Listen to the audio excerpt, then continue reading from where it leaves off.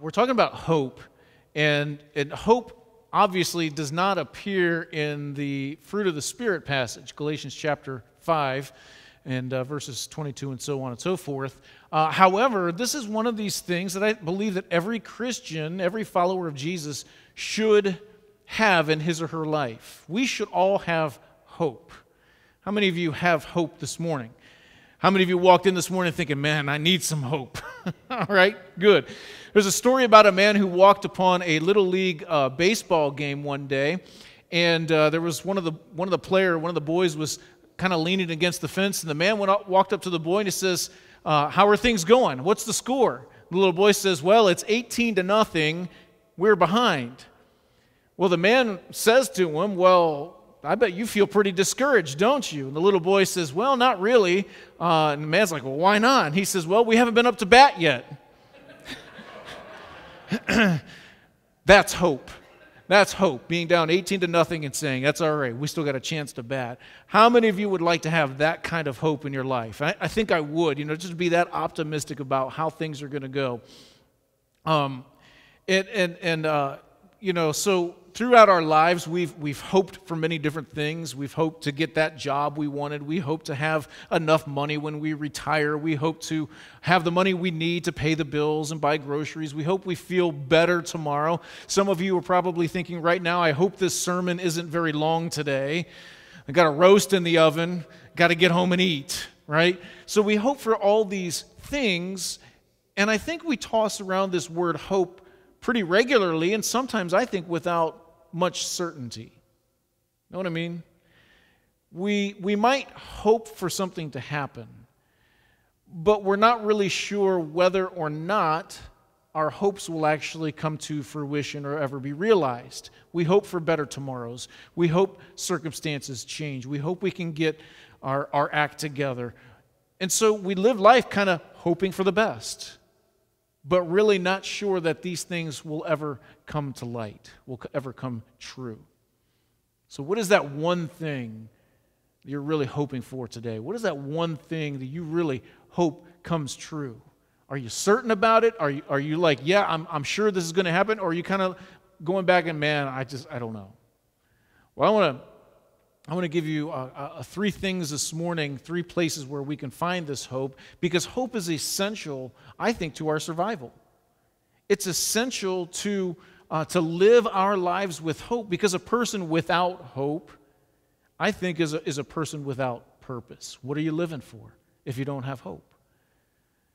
And so you may find yourself this morning, maybe you did walk in this morning kind of depressed, kind of down, kind of despaired because all the hope that you could muster up this week, it was tossed out the window. It was buried deep within you. And maybe you came this morning hoping to go home with a little more hope. So where do you hope? Where do you find hope? When you don't get the job, when you don't have the money, when your loved one doesn't get healthier, when your situations don't change, when you feel alone and afraid. How do we deal with the hardships and struggles that life throws at us? In Hebrews chapter 6, we find some very encouraging words, I think, and I hope that you find them as encouraging to you as they are to me. Verses 18 and 19, Hebrews chapter 6, they say this. So God has given us both His promise and His oath. These two things are unchangeable because it is impossible for God to lie. Therefore, we who have fled to Him for refuge can have great confidence as we hold to the hope that lies before us. This hope is a strong and trustworthy anchor for our souls. It leads us through the curtain into God's inner sanctuary.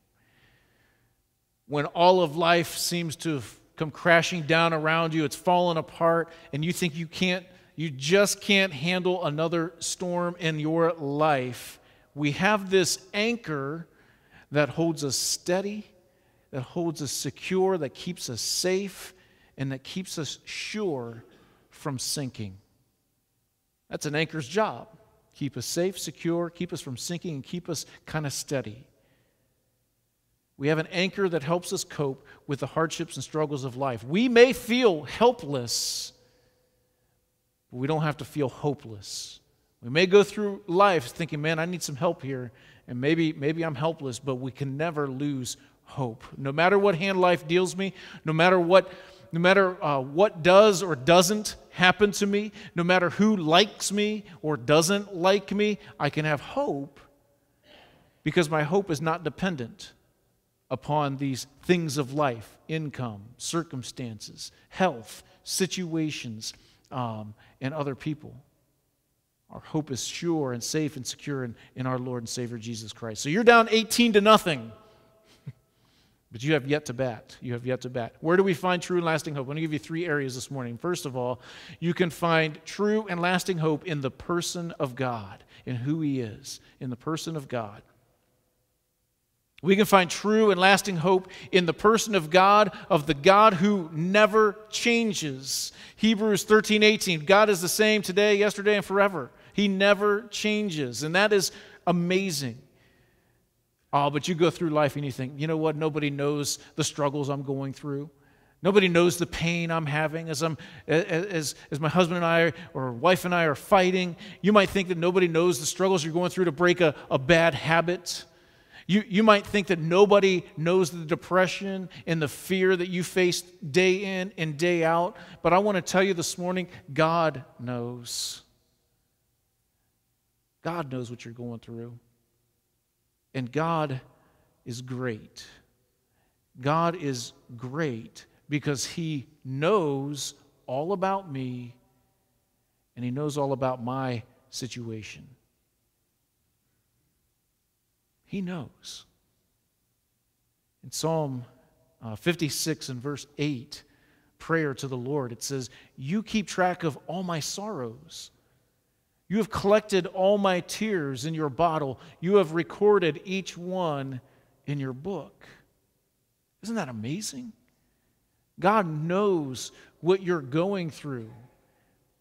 He knows you up close and personal so well that He keeps a record every time your heart is broken. He keeps record of when you're feeling lonely and down and depressed. He keeps a record of every tear that drips from your eyes. He's writing it down. He knows what you're going through. He's recorded every heartache and every failure and every little thing that comes your way and you just feel maybe just a little broken. God knows and records it and He keeps track of it. You might go through life and you think, nobody else cares. Nobody else is asking me about how I'm doing or what's going on in my life. You might think that nobody cares in your life, but nothing at all escapes God's notice. He knows what you're going through. I love that song. We didn't sing it this morning. Sorry, worship team, we should have done this one. But that song, that praise chorus, He knows my name. He knows my every thought. He sees each tear that falls. And He hears me when I call. It's amazing. God knows. God is great. He knows all about me and my situation. But God is also good because He cares about me and my situation. He cares what's going on in your life. He just doesn't sit back and record it down and say, oh, yep, going through it again. He goes, man, I want to do something about this. I care about this. Psalm 31 and verse 7 says, I will be glad and rejoice in your unfailing love, for you have seen my troubles, and you care about the anguish of my soul. Maybe you came in this morning feeling a little bit anguished. You feel sorrowful. You feel sad. And God isn't just keeping record of that sadness. He cares about that sadness. He cares about you and what you're going through. Psalm 103, verses 13 and 14, it says, the Lord is like a father to His children. What an image. He's tender and compassionate to those who fear Him. For He knows how weak we are. He remembers we are only dust. God knows how weak we are. He knows that we're not perfect. He knows us so well. He knows every little imperfection better than anyone else in our lives know them. Isn't that amazing? And what's His response? All these imperfections come up, they creep out of our lives, and what's His response? Does He judge us? No. Does he punish us for these imperfections? No. Is He angry at us because of these imperfections? No. It says that He is tender-hearted and compassionate like a father. He wants to restore us. That's the kind of God He is. He loves you with an unconditional kind of love. A love it's not based on your performance. He loves you anyway. Doesn't matter how good you are. Doesn't matter how bad you are. He loves you no matter what. And God is so great that He knows all about you and your circumstances, and He knows, and He's so good that He cares about you and your situation, and He wants to do something about it. He does. You can find true and lasting hope in the person of God. Second, you can find true and lasting hope in the power of God. In the power of God. He knows your situation. He cares about your situation. The best news of all is that He's got the power to change both you and your situation. Isn't that amazing? Like sometimes we go through things in life and really we find out it is we who need changing. Have you ever been there? Like, man, my situation is terrible. It stinks, but maybe I'm the one who needs to change. And so God has the power to do that. Or maybe sometimes we go through life and we look at our situation and go, you know what? I'm a good person. I'm okay. But man, my situation is terrible. God has the power to deal with that and change it. And sometimes He has the power to change both you and your situation. I love this passage from Ephesians chapter 1. Paul writes, I pray that your hearts will be flooded with light so that you can understand what? The confident hope. There's that word hope. The confident hope that He has given to those He called. His holy people, that's you and I, who are His rich and glorious inheritance. Isn't that amazing? We talk about how we're the masterpiece, the workmanship of God, but we are His rich and glorious inheritance. Then Paul writes, I also pray that you will understand the incredible greatness of what? Say it out loud. God's power. He wants us to understand God's power for us who believe Him. And then get this. This is the same mighty power that raised Christ from the dead and seated Him in the place of honor at God's right hand in the heavenly realms.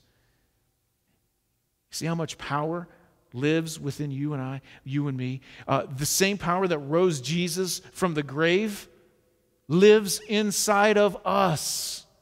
We have that power if we're followers of Jesus Christ. We have that within us. Whatever you're going through in this life right now, maybe you feel like that hope that you once had is buried deep in your soul and there's no way it can be resurrected. You might feel that way sometimes, but just as God's power raised Jesus back to life, God's power, that same power, can reach deep within your soul and raise your buried hope back to life. Isn't that a wonderful promise? Man, I should hear some amens. Well, I'm excited about that. Yeah. That's the kind of power you and I have that God has given us. We can find this hope buried deep within our souls. And like I said, sometimes this great power, it changes you. Sometimes this great power changes your situation. Sometimes this great power changes both you and your situation. And that's amazing. And I want you to think about this. This hope that we're talking about this morning, it's not this some wishful thinking kind of hope. You know, that hope that we think of with uncertainty, like maybe it'll happen, maybe it won't. This is the kind of hope we can be certain about. It's not idealistic optimism. It's something that we can be certain about. The hope that you and I have in Christ is our anchor that gives us confident assurance. Hebrews 11:1. You might remember this when you were younger. One of these verses we memorized. It says that now faith is confidence in what we hope for and assurance about what we do not see. We have this confident assurance that no matter how we feel, no matter what we experience, no matter what we see, no matter what we go through in life, God knows what is happening and He cares about us and He has the power to change both us and our situation. We have that kind of hope that is certain will happen. Third one is this. We can find true and lasting hope in the promises of God. He has promises for us day in and day out. In fact, He has promises for us today. He gives us promises for today. Isaiah 43. I like this passage because we go through some murky stuff in our lives, don't we? Life gets all messed up and we go, man, I don't know how I'm going to get through this one. Isaiah says, when you pass through the rivers, this is God speaking through Isaiah, when you pass through the waters, What's it say? Do you believe that? It's hard to believe sometimes when we're going through the stuff of life. It's hard to know that God is really present. But that's what God is saying. When you pass through the waters, I will be with you. That's a promise from God. When you pass through the rivers, they will not sweep over you. When you walk through the fire, you will not be burned. The flames will not set you ablaze. For, I love this, God gives a description of himself right here. I am the Lord. I am your God. I am the Holy One of Israel. And I am your Savior. Isn't that amazing? He lifts us up out of this deep, murky waters, and he says, you know what? I'm here for you. You have this kind of assurance in me. You can hope in me. I am here for you day in and day out. This is the promise for today. When you wake up in the morning, God says, I am with you. I am with you throughout this whole day. I will never leave you. I will never forsake you, God says. I am with you. You might think you're treading through some deep waters and you're going under for the last time. You might think you're going through the flames, through the fire right now. Things are just heating up all the more. God promises that he will be with you no matter what. But do you see? We still go through the junk in life, don't we? He doesn't promise to take all that away while we're living on this earth. We still have to go through these bad things in life. The difference you and I have in Christ is that he is with us today. Even in the darkest and deepest and darkest days, God will never leave you. God gives us promise also for tomorrow. I like that because that really gives us hope for the future. In John 16:33, Jesus says, I have told you these things. Here it is, so that you may have peace. He says, in this world, you're going to have trouble. It's going to get bad. You're going to have to go through some trials and tribulations and sufferings. And he says, but take heart, I have overcome the world. What a promise. What a promise. When it comes down to it, Christians, we followers of Jesus Christ have hope because we know that whatever happens to us in this world, it doesn't ultimately matter in the grand scheme of things. In the grand scheme of things, I'm going to a better place. That's the hope we have in Jesus Christ because Jesus has overcome the world. We understand that though we may have troubles and trials and sufferings in this world, there will be a day when all of these things will have passed away. Are you excited about that? I am. I can't wait to get there. Therein really lies our true and lasting hope. John writes, I saw a new heaven and a new earth. For the first heaven and the first earth had passed away, and there was no longer any sea. I saw the holy city, the new Jerusalem, coming down out of heaven from God, prepared as a bride, beautifully dressed for her husband. And I heard a loud voice from the throne saying, now the dwelling of God is with men, and he will live with them. They will be his people, and God himself will be with them and be their God. He will, here's the great promise, he will wipe every tear from our eyes. There won't be any more death, or mourning, or crying, or pain, or cancer, or diabetes, or anything else in this world that is bringing you down. It will all disappear, and we will live eternally in the glorious presence of our Father and his Son, Jesus Christ. Amen? Amen? Wow, I don't know if you guys are with me today. We have a hope in Jesus Christ, and that's where it is. That's where it is, not here. This place is terrible. I hate it. But my hope is there. My hope is there. Hebrews 6:19, this hope is a strong and trustworthy anchor for our souls. A strong and trustworthy anchor for our souls. And because we have this hope as an anchor for our souls, it changes everything. While we're here on this earth, it changes everything. This confident hope changes, first of all, what we think. We have a different mindset now. Psalm 33, we wait and hope for the Lord. He is our help and shield. He is, not anything else. In him our hearts rejoice, for we trust in his holy name.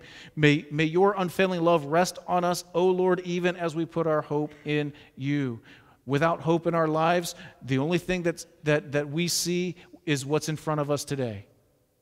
If you don't have this hope in God, if you don't have this hope in the Lord Jesus Christ, here's what remains in front of you then, and that is success, money, houses, family, health, sports teams, and so on and so forth. When those things go pretty well, we're pretty excited about that. We can have a little bit of hope. We can be positive about life. But when those things fail us, what's left?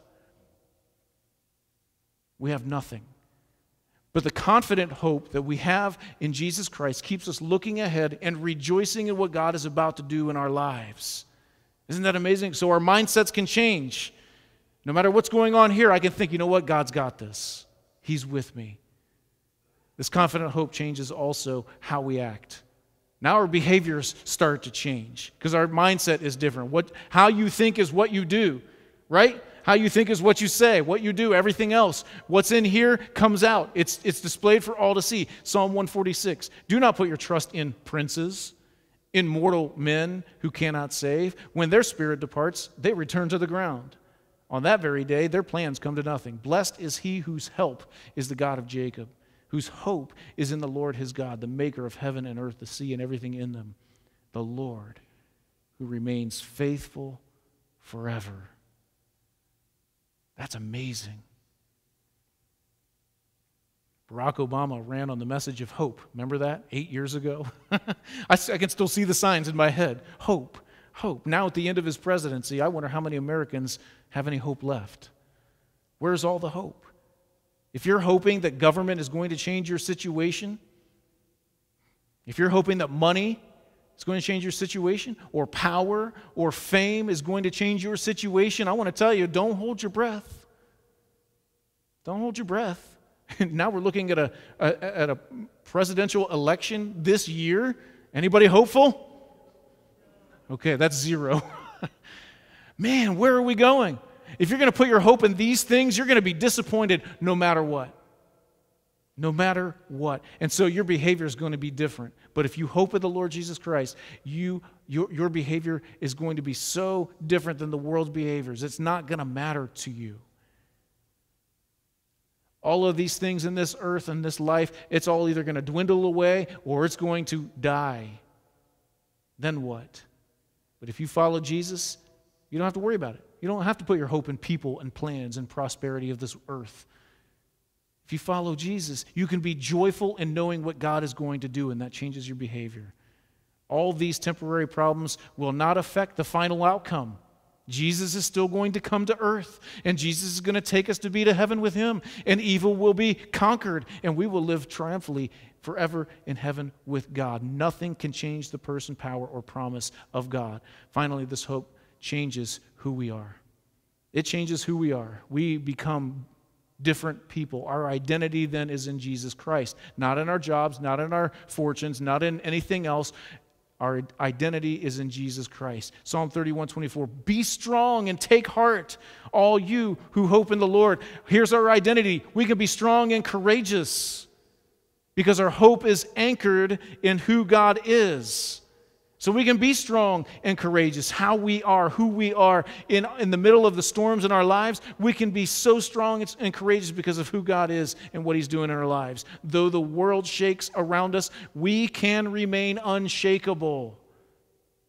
How strong is your hope in the Lord today? I hope it's a lot stronger than it was when you first came in. I found something pretty interesting in my studies this week. Do you know that throughout the first 4 centuries in the early days of the church, do you know that the cross was not the symbol for Christianity? It wasn't until about 400 AD that the cross really came in on the scene. And you got to think about what was going on during the Roman Empire period, especially throughout the first century. Christians were thrown to the lions for entertainment purposes in arenas. Christians were burned at the stake. Christians were beheaded.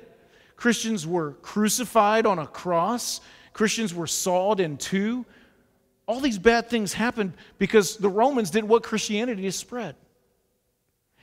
And surprisingly, as the Christians were going through all of this, surprisingly, they didn't look at a cross and say, okay, we have hope. Isn't that amazing? They didn't look at the cross and through their horrible persecution, they didn't find hope there. The cross in their days was a symbol of shameful death.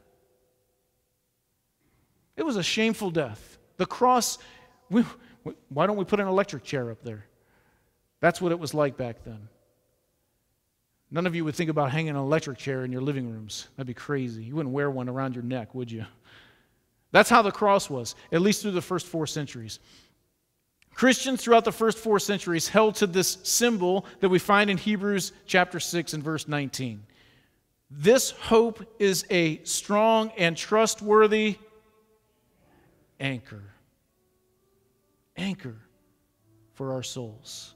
It's interesting, if you do some research, archaeologists, they dig up old Christian graves from the 1st century, 2nd century, 3rd century, and you know, they find the anchor on their tombstones. They go down into the catacombs where Christians had to hide to worship God, and they find markings, not of a cross, but of an anchor. What I found also is that they even put it on their coins, on their money. The anchor, not the cross. I think we've got our symbols mixed up. I think it'd be great if I came in next week and saw an anchor hanging here instead of a cross. So when you came in this morning, hopefully every one of you got an anchor now. And I want you to take this anchor and I want you to put it in a place that will remind you of the hope that you have in Jesus Christ. You can put it on a necklace, wear it around your neck. You could, I think I'm going to put mine on my keychain. Put it on a piece of string, hang it from your rearview mirror. I don't care what you do with it, but anytime you start to go through a storm in life, grab that anchor and say, you know what? My anchor is in Jesus Christ. Sure, safe, secure, and steady. I'm not going anywhere. I'm not going to let the storms of this life ruin me because I have an anchor for my soul in Jesus Christ.